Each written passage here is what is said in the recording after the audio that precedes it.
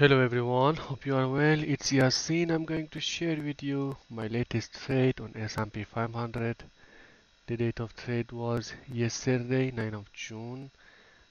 And so let's begin. As you can see at the left side of the chart, we have a downtrend channel, a structural channel. To be honest with you, the range of the channel was very low actually.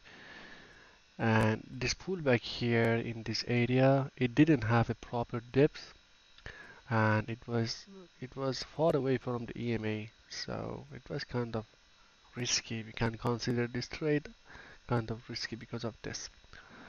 But regarding the algorithms, all okay. So let's begin. Regarding the algorithm number one, sorry, it's okay. We have a downtrend structure here with a proper momentum, and we were already in HPTA area, high probability trading area here. Uh, yeah, because we had this range, and this range we consider it as a pullback, and in this range we were in HPTA area. All right.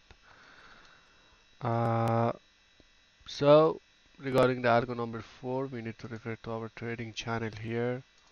This was my trading channel in 1 minute time frame. We had a downtrend channel as well in overbought area. All right, here in this level. So let me explain on the 20 tick chart here.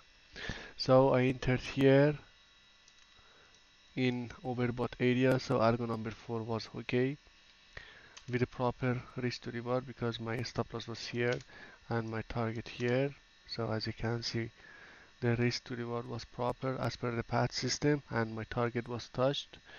We could have runner as well and have uh, target number 2 and number 3, but because of this low range, I didn't take that risk. All right, so that's it.